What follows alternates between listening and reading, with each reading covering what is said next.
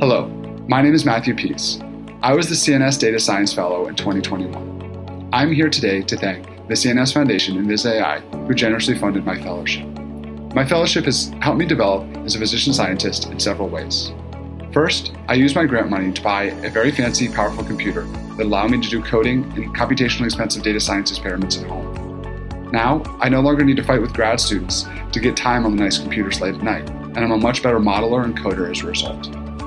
Second, I developed a deep learning model to predict outcomes after TBI. Our model compared well with previously developed models, won the NATIS TBI award, and has served as the foundation for an R01 grant application that is currently under review.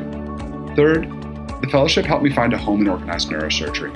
As a data science fellow, I was part of the data science committee and helped develop and organize our first two iterations of the CNS data science course. We had great attendance during the first 2 years, and I hope to see you guys this summer for our third version of the course. Thank you for your time, and I hope you continue to contribute to the CNS Foundation.